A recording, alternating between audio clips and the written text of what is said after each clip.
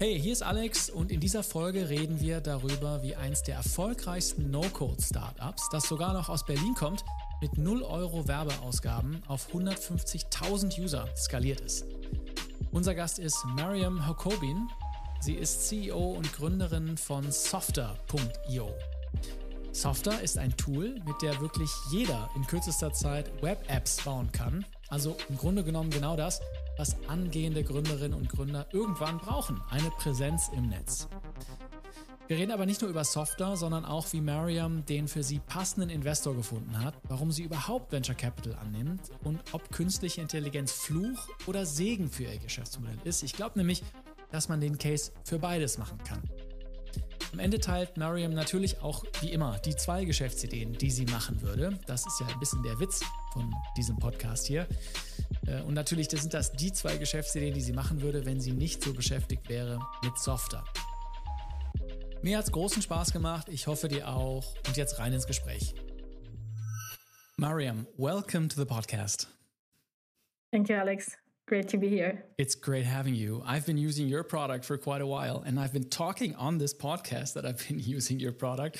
So I can say that I'm quite a fan. So I'm really happy to have you on the show and get some behind the scenes action and some insights into what's actually going on with Softr. So thank you for being here. Yeah, of course, absolutely. And we'll love to hear, also the ins and outs of you using the product, and probably you'll share more. Yeah, happy to do so. So maybe let's kick us off. Let's get our listeners kind of involved in what you do. And I read on your LinkedIn page, I read an interesting comparison. You say on LinkedIn that Softr is like the Canva of web apps. What does that mean? Yeah, great question. So it's actually something, it's not us saying it, but our customers have kind of coined that about Softr. And the reason they say that is because basically what Canva did is, before Canva, there was Photoshop, right? And lots of people, especially designers, mostly professional designers, would use Photoshop to design different assets or any kind of images, etc. And then what Canva did, basically, they democratized that opportunity. And now everyone can be a designer. Everyone is a kind of a designer. They can produce any type of design they want within like minutes, hours, etc. So because Softr, just as a context, Softr is a no-code platform that lets anyone build applications on top, internal tooling, client portals, etc., using your own data, Airtable or Google Sheets. And our goal really is to make it extremely simple, easy to use, but powerful at the same time. So when people use our product, they find it extremely easy. It typically gets included in lots of beginner type products that it's very, because of the ease of use. And that's also that's basically the reason they find similarities between Canva and Softr, because it's extremely easy to use and it almost democratizes access to building applications, anything without code. So same level applications and designs that any developer could produce. So I guess that's kind of the main reason that it comes across. Also, another comparison similar to that is iPhone versus the professional camera, where professional camera is the existing alternatives, either writing with code, building something with code, or other platforms. And then iPhone is Softr. So with iPhone, you still take amazing photos with great professional, quality, but it's so easy, right? Everyone has an iPhone in their pocket and everyone can take a photo. Mm-hmm.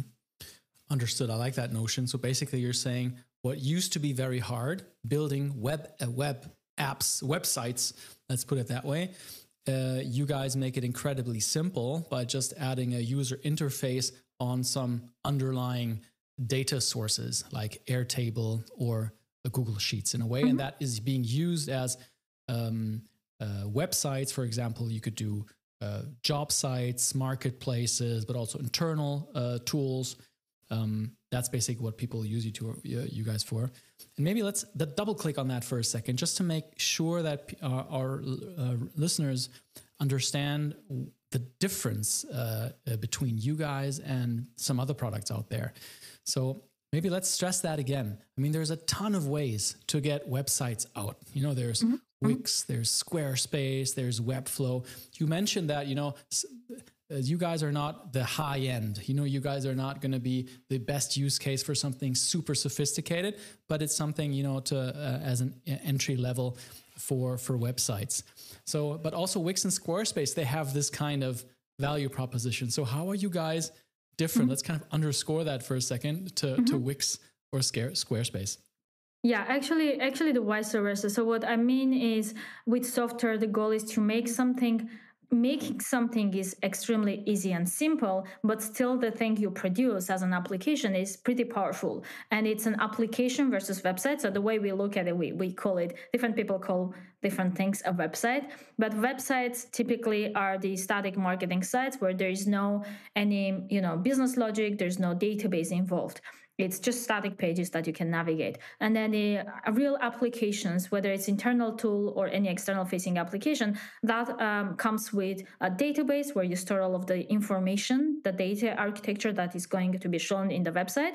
And then there is a business logic involved, let's say login, sign-in functionality, payments, etc. What happens when user clicks this button, etc., etc. And then there is a front-end application. So Softr is not really, it's not a website builder. So Wix and Squarespace, Webflow, they're not competitors. They're not the similar types of products.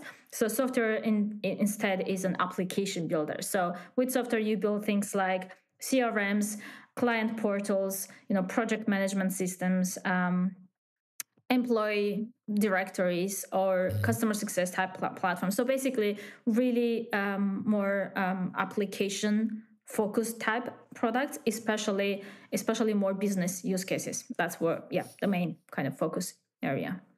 Got it. I mean, on digitaleoptimisten.de, we use it we basically have a database for all the business ideas that are being shared on the podcast.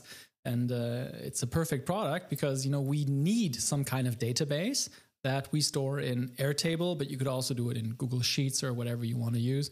And then you guys bring this to the internet in a way, and you put a UI on top of it so that people can navigate it and access it in the end.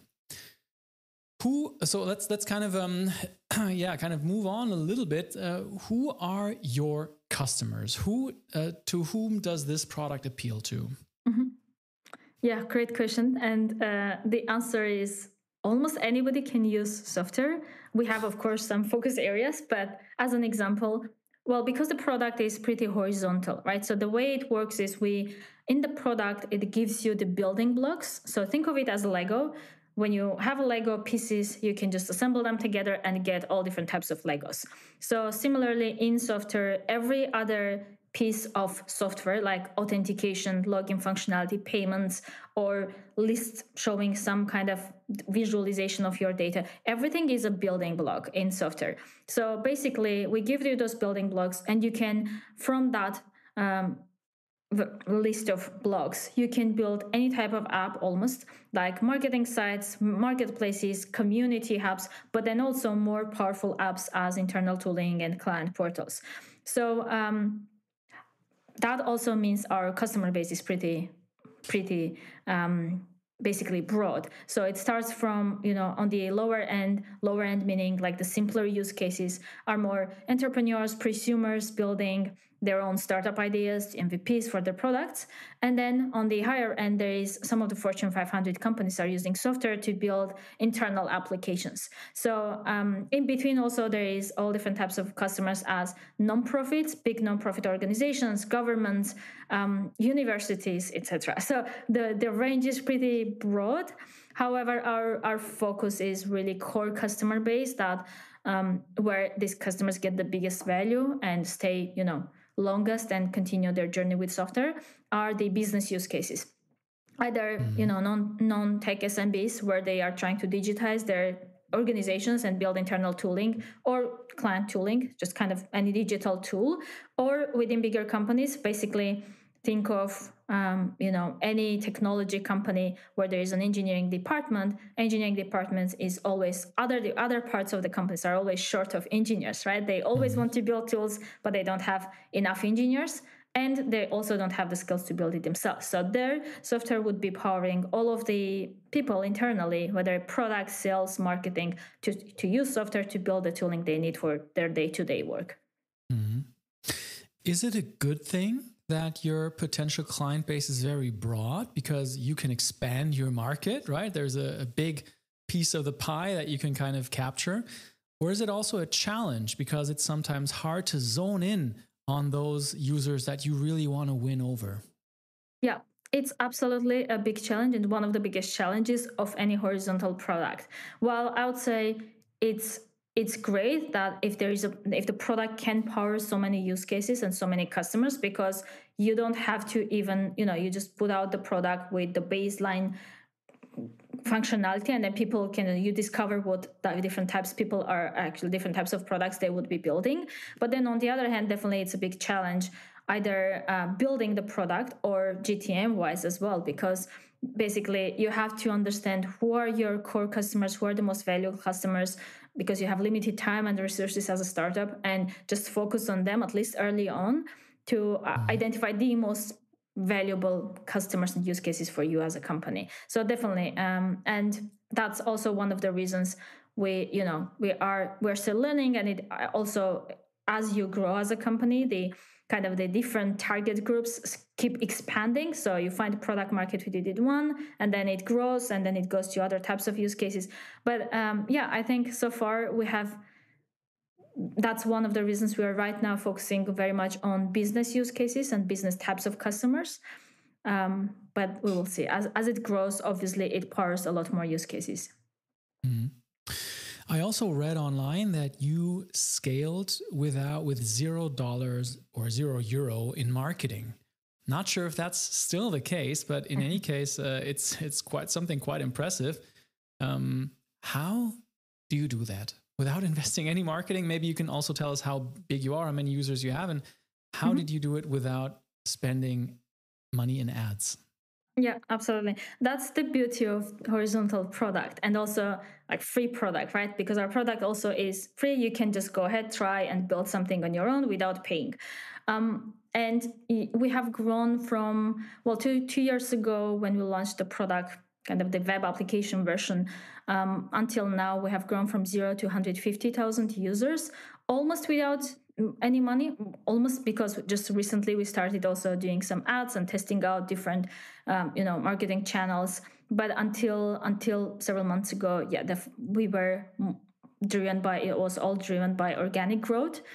And organic meaning there is basically a lot of word of mouth, because people use the product, they love it, they share with other friends, with other their colleagues, friends, and then also direct search content SEO is a big part of it. So we have been investing in that.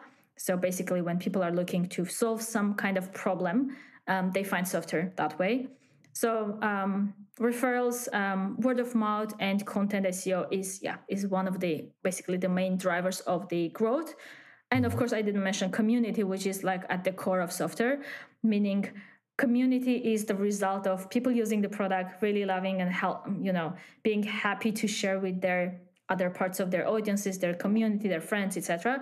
And we also have basically helped kind of build and nurture a community around Softr, where these people are basically acting as advocates of Softr. They create courses, they create their own content around Softr. They create video, YouTube tutorials.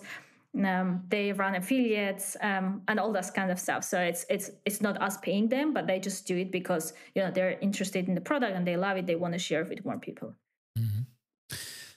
How do you foster this kind of word of mouth, this kind of, almost growth hack kind of way of, getting people to be ambassadors for your product? Is there any way that, you have a tech background, so do you think about your product also in a way of what do we have to put out there to make people ambassadors, and then give them an incentive to act as, your advertiser in a way and get new people in? How do you foster this kind of community building? Mm-hmm. Yeah, great question. We haven't done any basically engineering in regards to engineering that community kind of willingness to share or to become ambassadors so far. Like right now, we are doing some efforts on helping that grow and to engage even more and then grow that community. But until now, we haven't really done anything. So I would say the baseline is we have just built a product and very, very much focused on intuitiveness and ease of use, because we want everyone, basically almost everyone, be able to use the product without design skills. And I think with that, very kind of being very intentional in how do we create the product, what gets into it, there is quite some limitations in the product versus what you can do. And there is kind of fine grain between this, I'm here, I can build something that's completely custom. It's my own app. I can design it the way I want. I can brand it the way I want. But then also I just created it within an hour. So I think that it just kind of empowers people. They feel like when people create their own things, it's like they're successfully, right? They're all for sharing it and talking about it, that this is their creation. They're very eager to share it with the world. And I think what the difference with many also other platforms is that 90% of our customers, almost, they can't use many other platforms because it's just too difficult for them, either too technical or too wide range of options. They can't then end up building anything. And I think the difference is really just they successfully are able to build their app, what they want, within a very short period of time. So that really is acting as a good incentive for them to share it with the world. But then also the other part, just alongside that, we continued and helped share their creations. So just being close to them and just rewarding, not rewarding, but rather even just acknowledging and sharing their creations with everyone else we know, right? Our own community. That just means a lot for them, and they do appreciate that. Got it. Putting them on a pedestal and offering them an audience, and obviously, having a product that works. There's another company that got quite big without $0 of marketing. Not sure you can guess it, but it's a car manufacturer out of California. Their name is Tesla. So you're not the only. There's many others actually. Yeah, I think Figma as well. Okay. Figma and Canva early on as well. And I think even SurveyMonkey is similar type, form product. I think they have gone to several millions in revenue also without much marketing. But I think it. I don't know about Tesla, what you have in mind, but I think whenever we look at these types of products, to us, it comes back to the product and why people, like it so much, or they use it so much and they share it with their friends. It's just kind of, that happens. There's a lot of organic piece to that. Yeah. I mean, obviously, Elon Musk, he gets a lot of unpaid ads with his bigger than life personality. I think he could launch anything, and it would be quite a success because he's just such a bigger than life personality.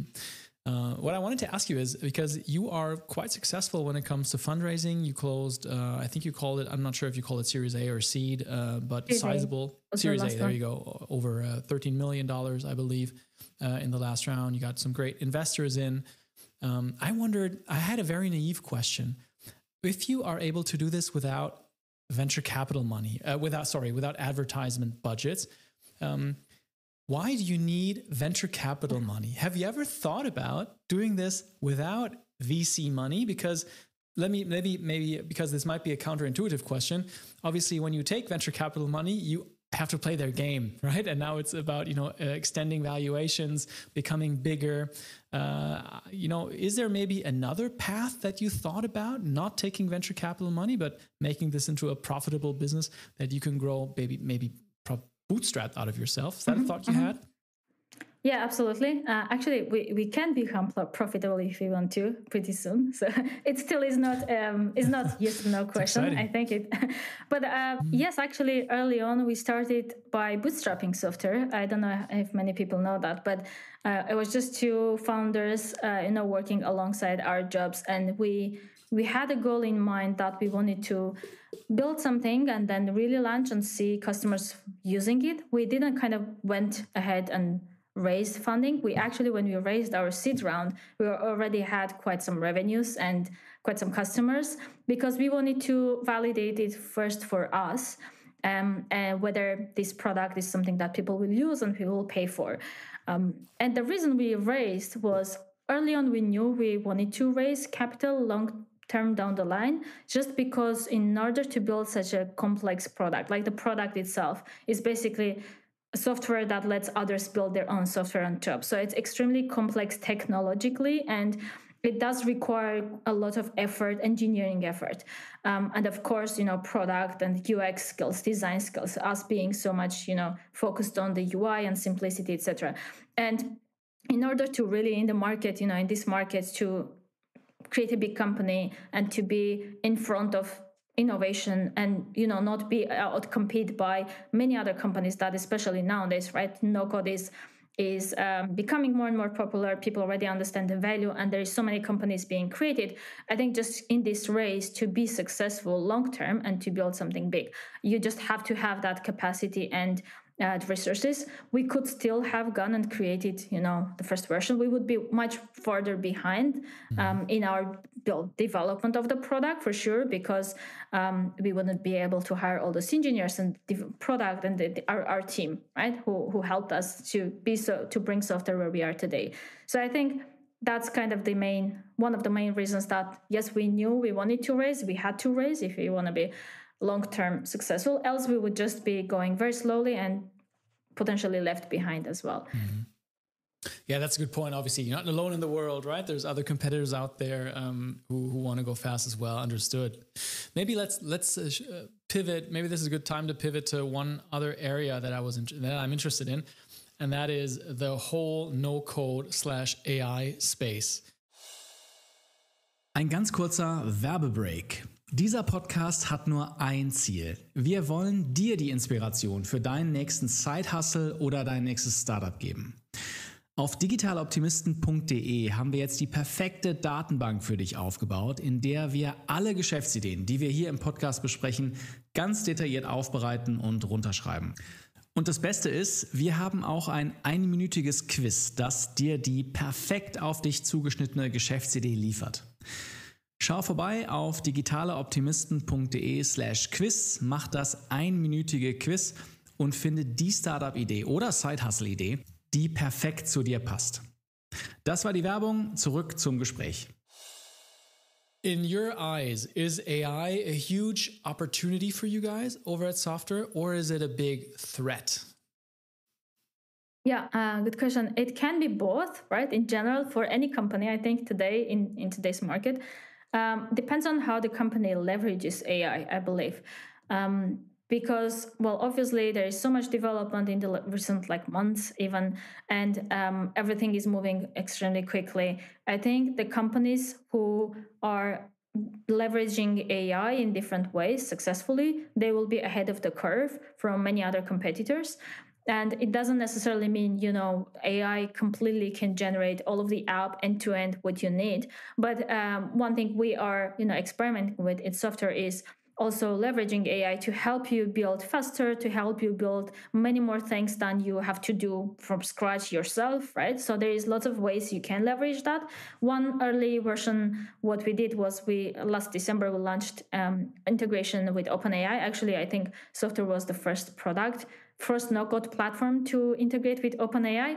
And we now in the platform we offer, so any customer can come in and either not only just generate images and text for their application, but also create entire apps like SaaS products like Jasper AI or Copy AI, where their end customers can use their tool to generate images, copy, etc. So we have seen those use cases as well, and that's kind of the first step.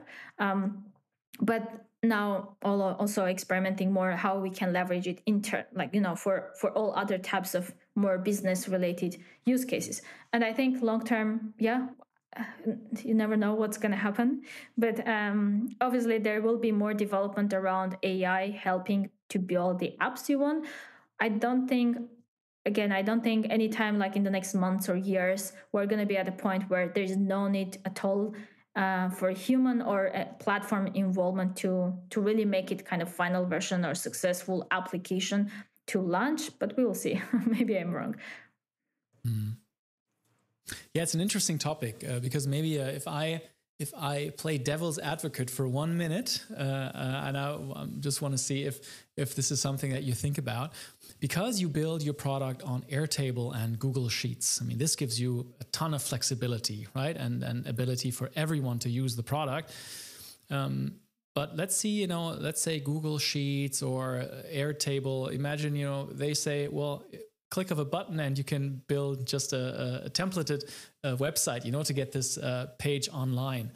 I mean, there are products out there where you can just type in a text query and you put in, I want a website for my nail salon or forever, whatever. These are websites. You made the distinction in the beginning. These are website, not web apps as you build. There's no database behind it.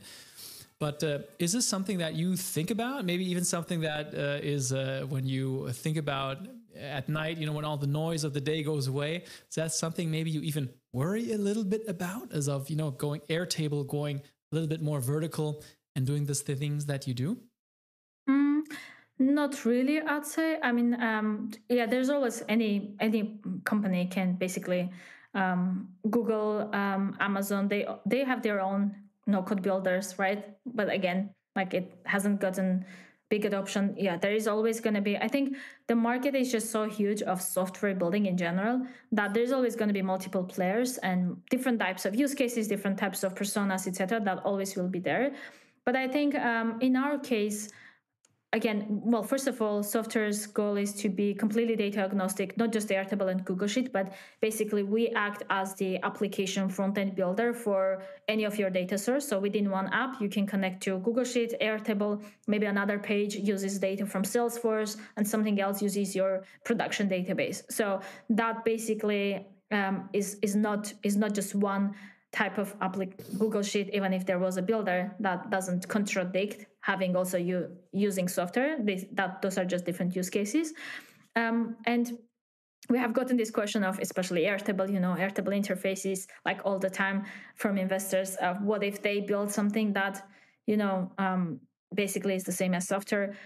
I think, again, potentially, yes, there's always a risk, but the question is, who are the customers, what types of use cases they want to cover? And what we have seen so far is, every product solves a specific need. Airtable specifically is most focused on and building like a database of your organization. So really acting as the data hub and having all of the automations, etc., inside Airtable, and providing external or internal tools on top of this data hasn't been the focus area, and they have built interfaces, but still it's completely different from software. Software is a full application builder connecting to different data sources, and the people building with software have different use cases than they cannot build with Airtable interface. So I think there is lots of nuances always, whatever other product we discuss. Either for some niche use cases, maybe it works, but I think from our end, we are looking at it more like globally, and just for software being this one place to build a full stack application, and especially connecting to all of your different types of data sources, which is something that the others are not necessarily offering. Mm-hmm. Understood. And maybe Airtable has a lot. I think they have a lot on their plate, right? Just to win their space. Maybe it'll take some time. There is lots of also other areas to move into. For sure. I mean, they have also have been developing interfaces for quite some time. And then, there's also the speed question, of course, right? As a startup, you are much faster, much more focused, and like it's what takes one year in bigger companies, it takes a month in startup. So again, there's lots of these different aspects that when you look at that all together, the chances interesting extremely. That in your example, it's interesting that in your example you view yourself as the startup and Airtable as the established company, because I think people from Google will probably look at Airtable as the startup and themselves as the. But it's interesting to see, the cycles, the recursive iterations are just getting quicker and quicker. Maybe let's spend some time talking about the no-code movement, as some people call it, right? Some people say the dawn of no-code. You yourself are an engineer, so you can also say that there's, and you mentioned it before, there's quite a demand for engineers at the moment, but there's also a shortage of engineers, at least, when I also look into the companies that I work for.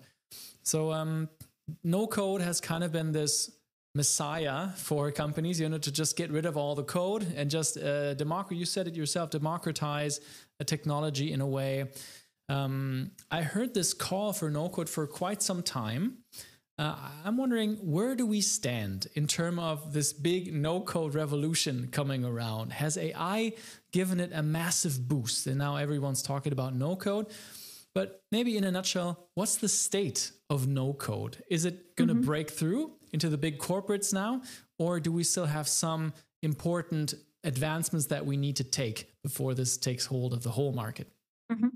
I think it has already.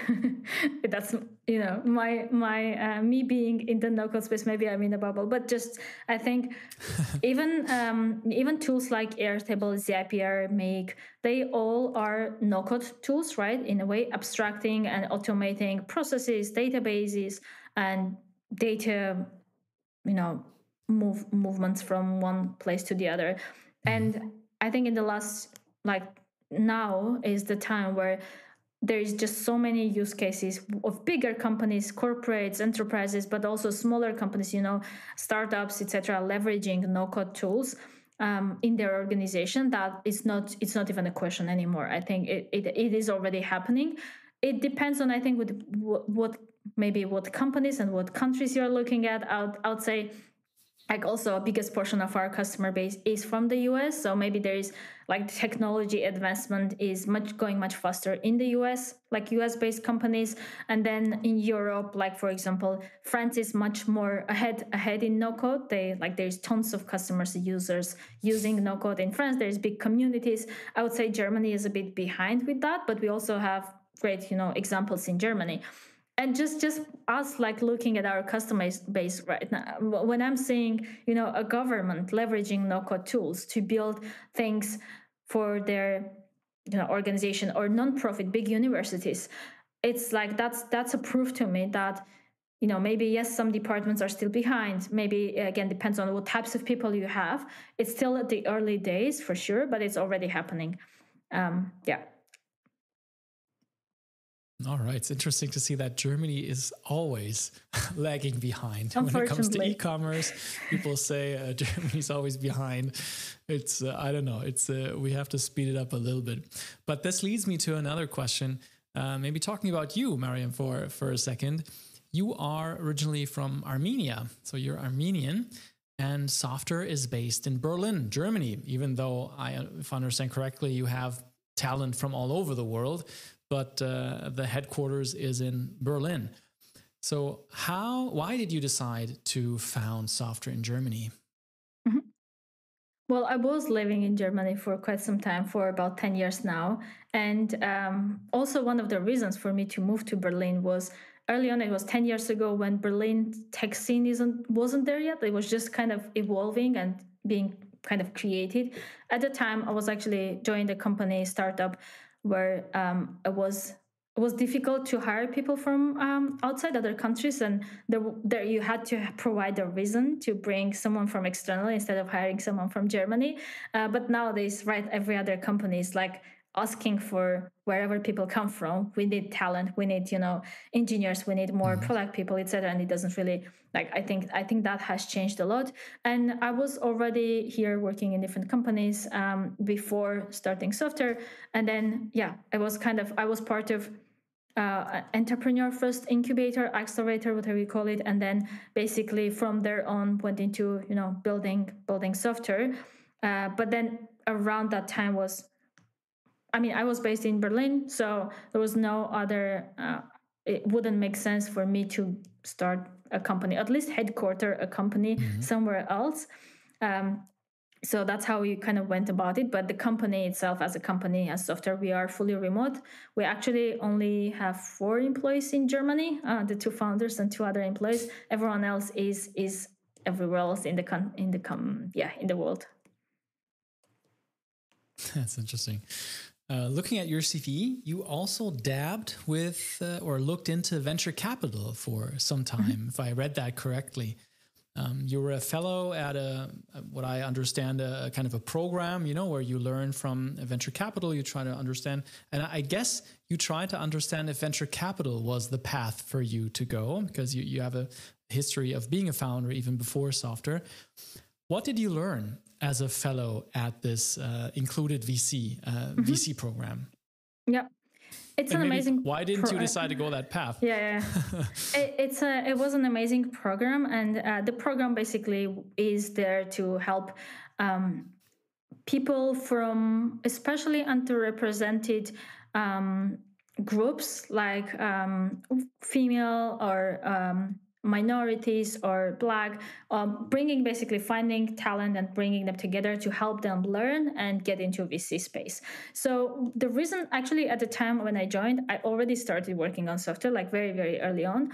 And there was two reasons for me to join that. One reason was that I wanted to just explore, is this generally wrote something that I'm interested in, etc. And then the second part was, I wanted to learn more about venture capital, understand, what it takes to raise venture capital. Does it make sense in general for me? Do I want to raise venture capital, etc.? So it was a huge learning path, and it was definitely a huge contributor also, for my success in the future to raise funds. And basically, the way I was looking at it was, previously in my job as an engineer, so I worked as an engineer, I did tons of interviews, and then when I transitioned into more leadership roles, I was interviewing engineers. So my learning from that was, when you are on the other side of the table as a leader interviewing engineers, or the vice versa, you basically are much better positioned in understanding what the other side thinks, right? And how they think about things, how they ask questions, how they expect the answers to be, and just better at anything, negotiating or being successful at the interview. So to me, that was kind of the same, because being a founder or being on the other side as an investor, basically, if I were on the other side, I'll learn so much more about venture capital. Just that would help me on a professional level, but also on being founder for future fundraising, but then also potentially if I were to be an investor. So to me, it was just win-win. It was also a chance that didn't necessarily impact anything with my work on Softr, and I was like, why not give it a try? And I kind of dived into it. One thing that I learned from there while going through the program, that was a year program, what I realized is, at least right now, I don't want to become a venture capital, also because I'm more builder type. I like building stuff. I like to be on the other side of the table. I like to be in the execution of building a company versus, investing or funding a company, or being on the just advising side. And then, that's how I was like just sure and 100% dived into, okay, I want to be the founder side, on the founder side. And What did you do differently after the program when talking to venture capital investors than you did previously? So you must have learned something, how to talk to investors, what to show them, what not to show them, what to emphasize. What was your biggest learning? Maybe that's our listeners can also take away. Yeah, actually, I'm trying to remember if before the program I did speak to investors. I think so. Yeah. No, actually, no. Before the program, I wasn't raising. I didn't raise, so I wasn't really in that kind of realm of fundraising. But there is some lessons definitely I learned and I used from the program, which is how investors are evaluating companies. What are they looking for? Right, like the typical stuff in general. If you are really just going out reading and looking at different materials, etc. But it was more kind of targeted, very high quality. And I knew this is not just, in the internet, everyone talks different things, but this is like very real. This is very quality. And this is something I can rely on. Just like the basics of, venture capital, how it works, how even as a founder, what does it mean for you as a company, for you as a founder, and how investors are evaluating founders, and the vice versa, as a founder, how you should evaluate investors, what you should look for in investors. So all of that basically is not one or two things, it's everything involved that definitely set the right path for the future. Got it. But I'm trying to get one thing out of you. So maybe one thing that you just maybe let's flip it. Choosing an investor. Mm-hmm. What is maybe the most important criterion for you to say I'm going to go with this investor and not with that investor? Mm-hmm. Mm-hmm. Yes, there is definitely that. And that one thing is we talk to hundreds of investors, and the way I would judge which investor I want to work with is, do they understand the product and do they care about the product long term? Do they care about this problem and the product? Are they product driven versus are they revenue driven? Maybe the two way to separate, because I think there is a lot of the times where there's investors that are very much on numbers driven and revenue driven, which is great. Revenue is always the output, but that's not what that always a lot of the times might set the startup to a failure path if you're optimizing for revenue versus just building out the product in the right way with the right cadence and the pace. Because especially for us, for like building this product, we're still building it. We are still at the core of building the core of the product. It takes years, while we have been growing also in revenues, which is great. But at the same time, we wanted to have investors who are with us and who are especially, have been on the operator side, who have been founders potentially themselves, who have been executing and operating in the company, and they have been in our shoes, in short, I guess. Got it. So looking for investors that get it, what you're about, what you want to do with your company, and not forcing you on different path if you don't want to do that. Mariam, I have so many questions I would love to ask you. I would love to also dive a little bit more into that you're a CEO with a tech background. I think that's kind of very interesting to see how you kind of do that. You also, and congratulations on that, just launched #1 on Product Hunt, which is a site where new product launches are announced. So that's a huge thing worldwide. I think #1 on the day, #2 on the week. The granny of tech products, as the community says, I think. Is it really? Or is that the way Oscar, the Oscar of tech products. The Oscar, there we go. Yeah, that's it. I think that's it. Yeah, so they're really well done. Got a ton of traction. But I would be a fool if I wouldn't shift gears now a little bit, and I think our listeners would be very disappointed, because what we do is also we talk about business ideas. And my hypothesis is that people like you, who have been not one-time founder, but a serial entrepreneur in a way, and you also have that VC side, they tend to look at the world looking at opportunities and often see new opportunities that they could then build a business on. So that's why I think this is so fruitful to talk to operators like you or investors about business ideas. And I know, Mariam, that you brought 1 or 2 ideas with you. You want to share the first one, your first business idea that you would like to do if you weren't so busy doubling down on Softr at the moment? Yeah, absolutely. I mean, it's not like very big ideas that I have in mind, but I'll share what I was thinking about. Actually, the good thing is that I think if I were to build something again, I would definitely build Softr again. Like, just the idea, it's something that I do believe very deeply, and it's something I want to exist in the world, and just happy building it. So I think that's a good problem. That's great. That's a great sign. Exactly. That's a good question to ask yourself. Would I found this again? To think if you still have the passion for it. So that's a good sign. So I think what happens a lot many times when I see our customers building with Softr. So what we have seen also, we have also customers like 3-4 at least that I know of that have built something with customer and exited. They have sold them as well. So they sold them as companies and products. So what I always get jealous in a good way is that I always think of myself, if I were to have more time or we're not working on Softr, I would definitely be in the other side, like in the shoes of our customers. I would be using no-code tools and products, even though being technical, right? I think I wouldn't code. I would definitely use these products to build different types of things, and especially more bootstrap type products and companies, because I think with the emergence of no-code and just it being really becoming more and more powerful. There's just so many opportunities that people don't even need venture funding. They don't need every company to become a unicorn, right?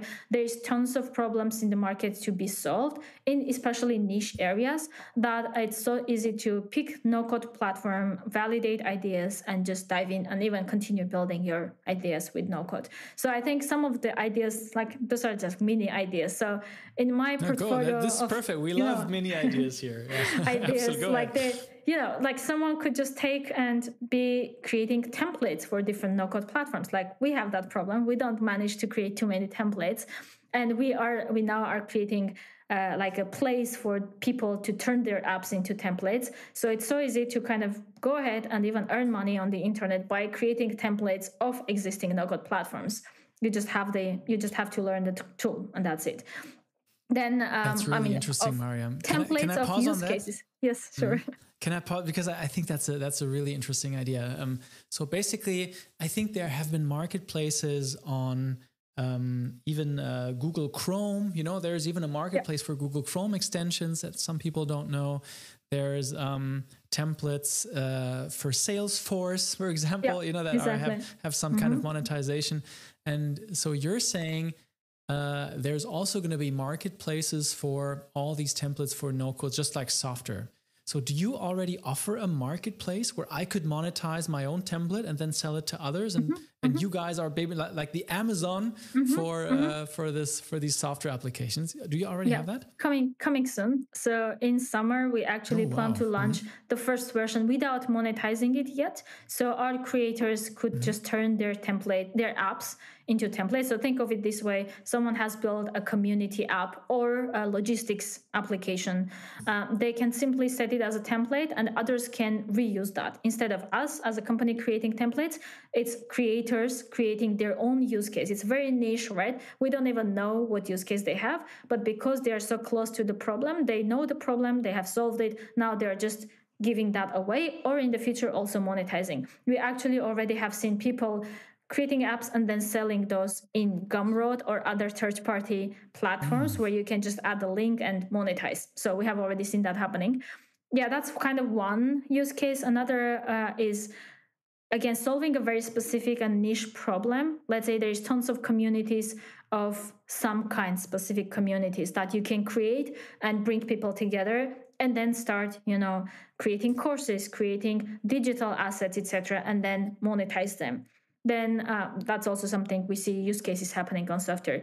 There is niche markets where there is concrete problems, right? Let's say like most big companies already are, solving the bigger problems. They don't spend too much. Small problems and small audiences or the types of customers, it doesn't interest mostly the big companies. So there is like tons of opportunities to solve a real problem and to also, not necessarily build a unicorn, but small profitable businesses. So that for sure is also, another option you could do, or even like simply just building an agency. So today I see almost every other day, I see like tons of new agencies coming out who are building with no-code for other customers.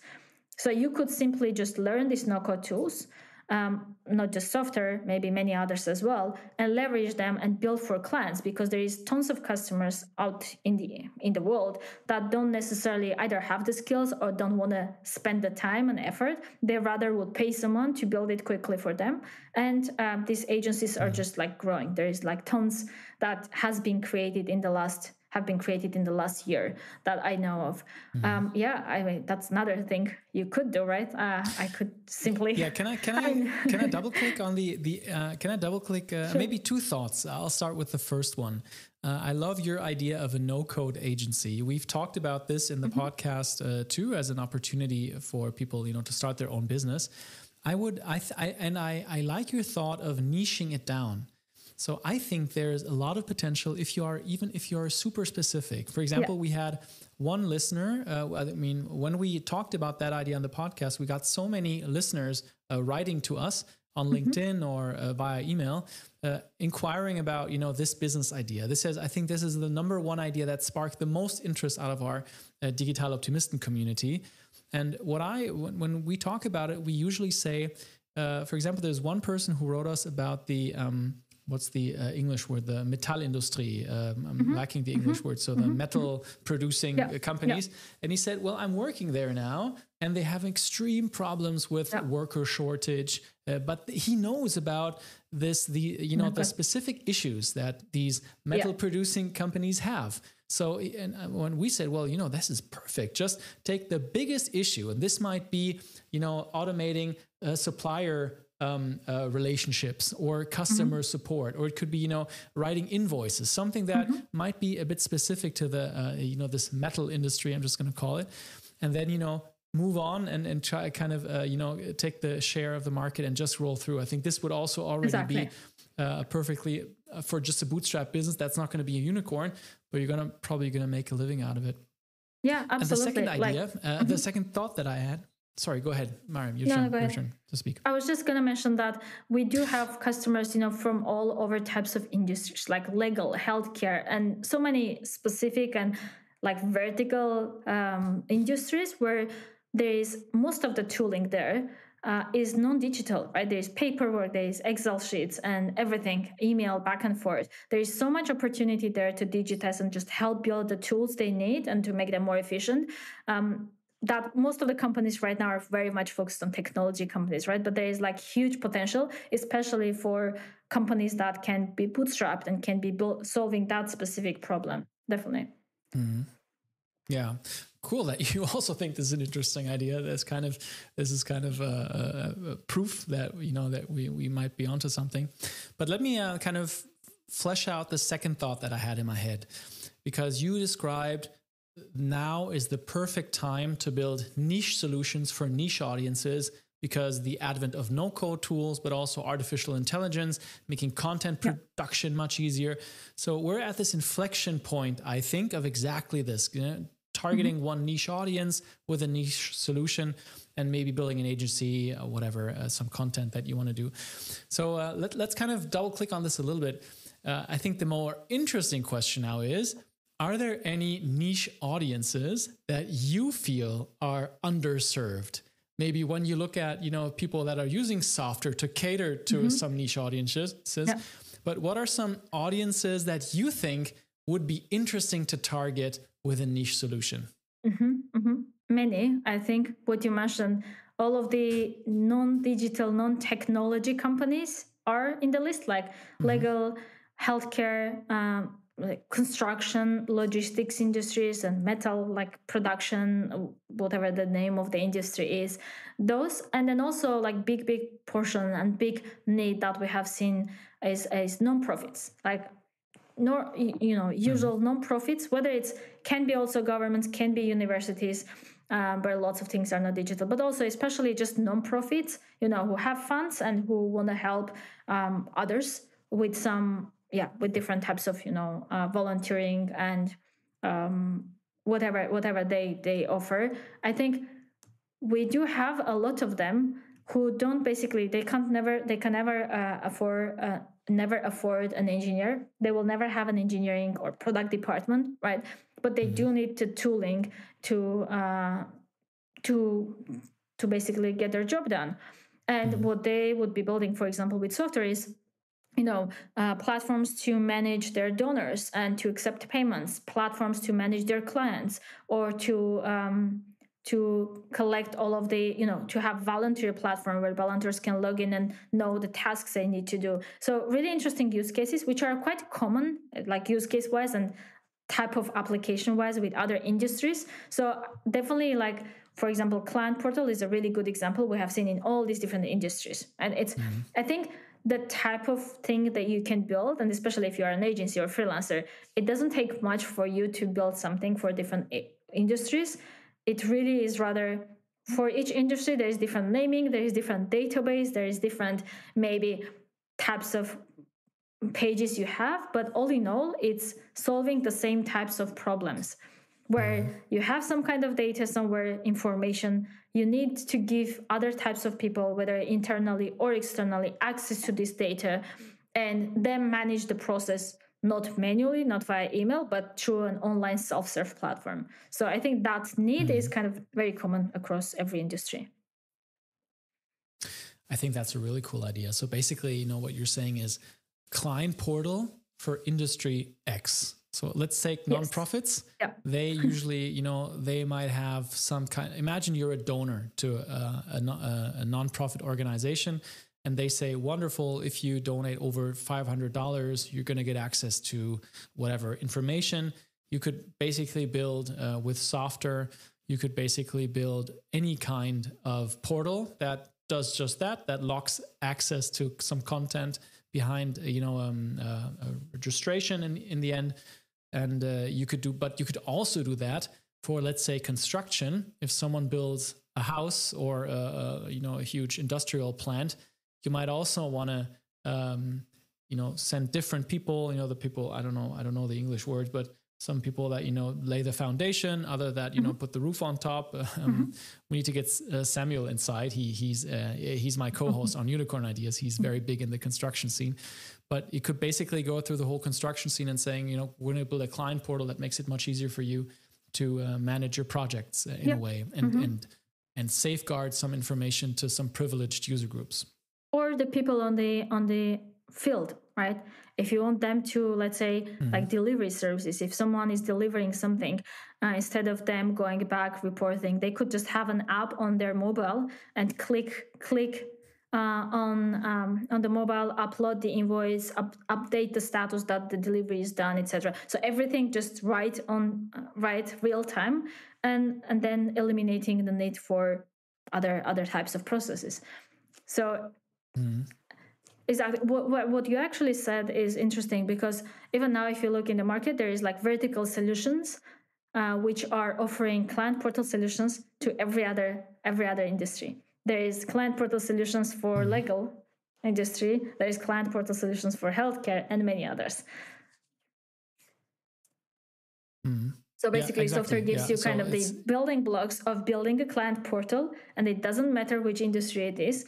You just build it once, you can potentially reuse and repurpose it for many other industries. So it basically, just gives you the power to construct it the way you want, and then to reuse it in other places as well. Interesting. So we got two interesting business ideas. One would, so let me just summarize. One is basically, making use of the marketplaces that some no-code platforms, you're going to offer that in summer, use templates and monetizing templates. And the second would be something that you can go to market with, is like a client portal that you roll out to different industries and focus your go-to-market on, let's say, construction, legal, or nonprofits or whatever. Yeah. That's really interesting. Or you can build an agency, but we already covered that on the podcast. But it's good to hear it. Yeah, it's good that you also had that idea. Wonderful. Mariam, so I think my biggest goal today was to not make this like an advertisement, because, I use the product. I quite like it. So I hope that our listeners don't view this as an advertisement. But I think it's really interesting what you do. We are not affiliated in any way. Yeah, that's true. Yeah. That's kind of what I wanted to ask you. Is there anything else that is important to you that we didn't talk about? I don't think so. I think just go ahead, try the product. It's free, and you can always sign up and just try building something. Hopefully within half an hour, you'll already have an app up and running, and that hopefully gives you much more ideas what else you can use it for. All right, Mariam. Great. That's the plug that you all also got in here. Wonderful, Mariam. It's great talking to you. Thank you for for spending the time, and all the best. Thank you, Alex. Thank you for inviting. It's a pleasure.